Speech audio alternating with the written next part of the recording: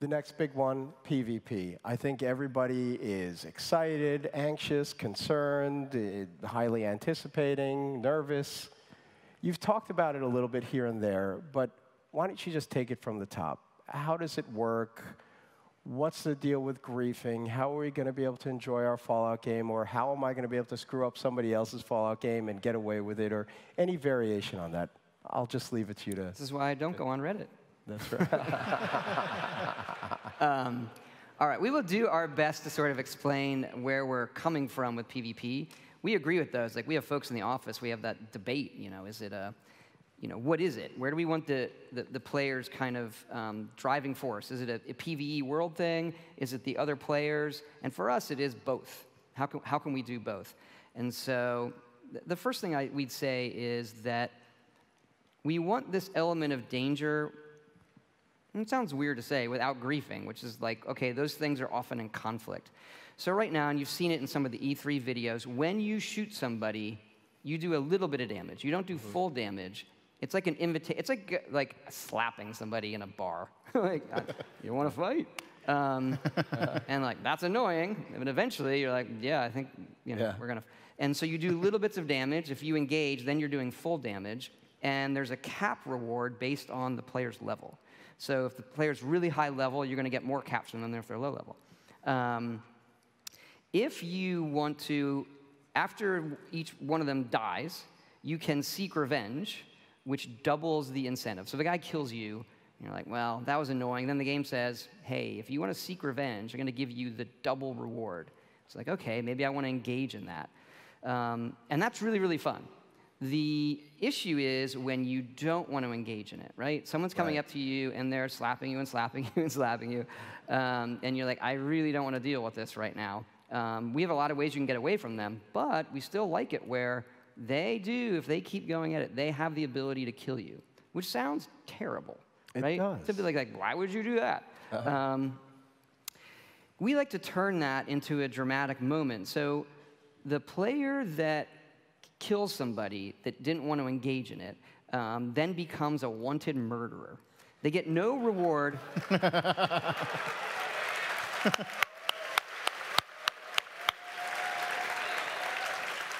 That's like the first applause of the panel.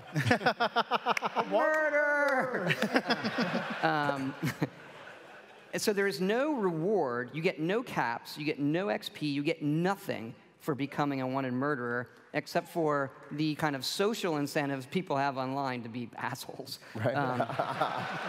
Which evidently there's quite a few. So what do we do with that?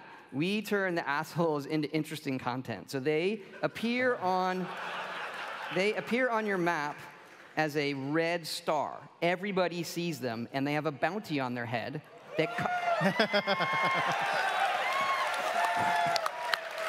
and that bounty comes out of their own caps. Oh. And they can't see the other players. So on the map. And we did this. We had this idea. Like, let's turn it. Like let's make them interesting content. And it is when this happens, when anybody murders somebody while we're playing in the office, everyone sees on the map, and it is like it's awesome. Like, yeah, that's one of my favorite stories there. So the other day we had a big internal test, and we had played for hours. And towards the end of the test, I had leveled up. I had actually started early, and so I was higher level than a lot of the other people. And I saw that red star, and I was almost about to log off, and I was like, oh, now I'm going to get somebody. So I had built a sniper rifle, right? I found a hunting rifle on a super mutant, and I built a little scope, and I extended the barrel, and I was like, I finally get to use this. So I fast traveled near them. Now on the map, remember, you see where they are. It's not super up. It's a little relative, so it's not super pinpointy, but you'll know generally where they are. So I'm sneaking, because when you sneak in our game, your appearance on the map disappears, no matter what state you're in, except for wanted. So my pip doesn't appear, and I'm sneaking, and I see him in the building, and I see him moving around, and he comes wandering out, and I took his head off with my sniper rifle. And he drops down. I go running up. I loot his junk. I danced, took a picture over his corpse, and logged off.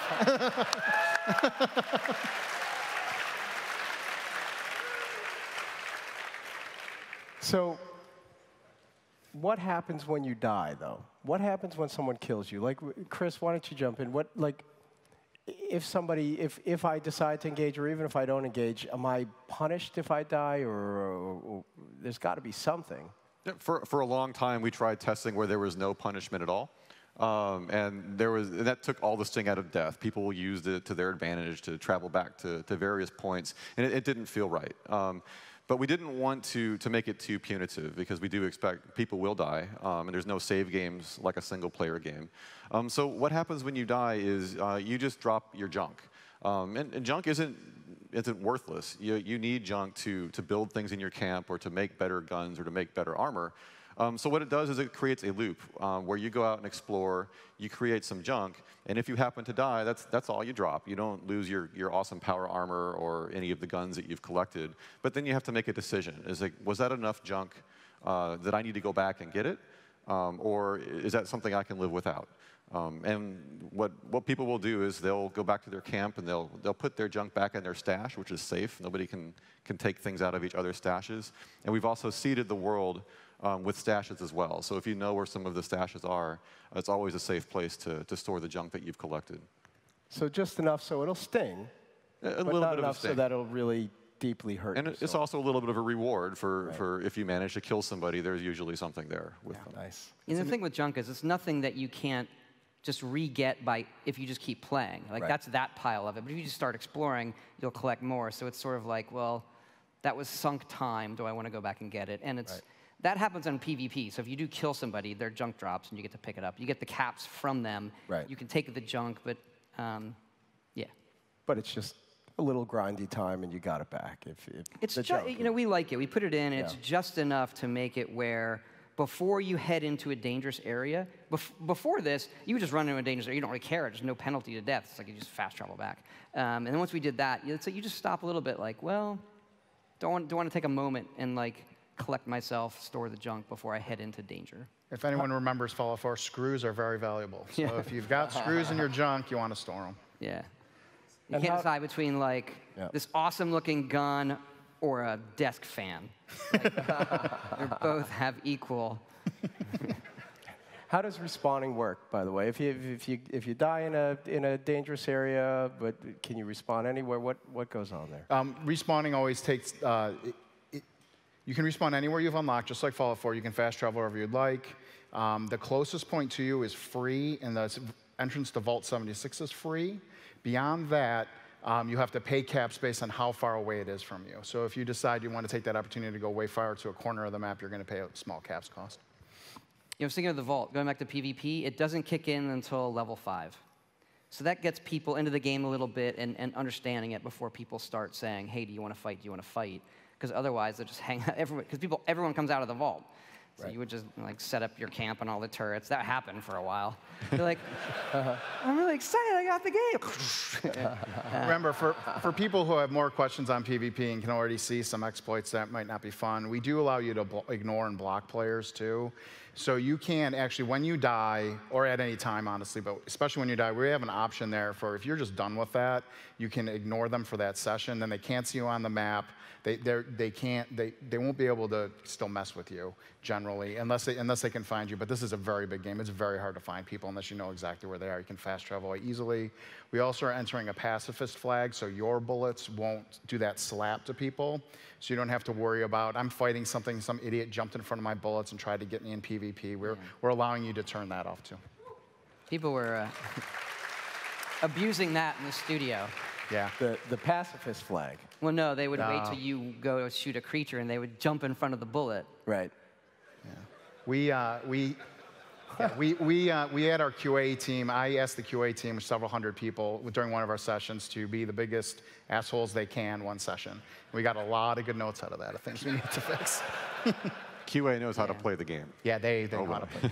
I do have one more question about PvP, which is if you are a higher level character with higher level armor, higher level weaponry, how do I even have a chance? And I get the slap mechanic, but if I want to engage and I'm a lower level character, am I just going to get destroyed instantly? We struggled with that. So what we've done is there's two sort of power curves. You have the usual power curve against creatures in the world that you're used to, in our games. And then, so if you take a power curve from like low damage to high damage, in PvP we normalize it. Okay, so just a knife is going to come up in damage, and the really powerful things are going to come down. So they feel right, but the death in PvP is quicker, and it works the same for armor. So if you play other multiplayer games, the guy in power armor with a minigun is obviously going to be harder. Right. But if you get the drop on him with a knife, it does kind of work, and it makes it more fun without it being, well, I have no chance whatsoever. Again. There's still a ramp there. It's just, normalized. Cool. Nukes. And you get the caps, all right? So that's the other thing. Is Right. why do I want to go try to kill a level 100 person in power armor with when I'm low level? Is that my reward is going to be way higher. Excuse me. Yeah. Nukes.